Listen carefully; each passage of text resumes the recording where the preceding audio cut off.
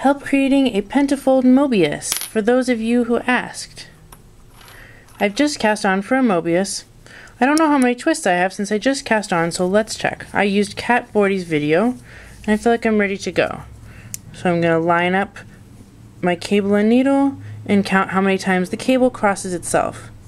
I count, and I use really thin yarn so that we could see this together. There's one twist. That's all straight, that's all straight, that's all straight. And let's see, lining that up. I only have one twist. So let's create 4 more half twists, creating 5. And that way we do that is we dip this needle point over and around. This creates 2 twists, or 1 full twist. So now I'm going to have 3 twists, I predict. One more time, and I'm going to have 5. Let's sort of massage that twist throughout the cable. There we go.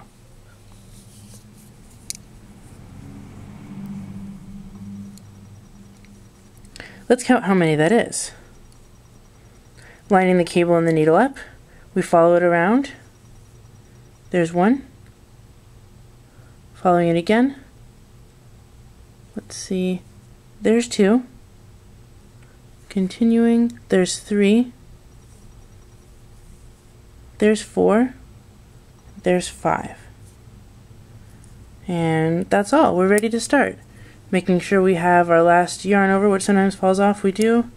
By the way, I cut my tail really short just for our demonstration. Normally you wouldn't do that. And you're ready to begin working the first stitch of your Moebius, which should be your slip knot. There you go, your 5 twists.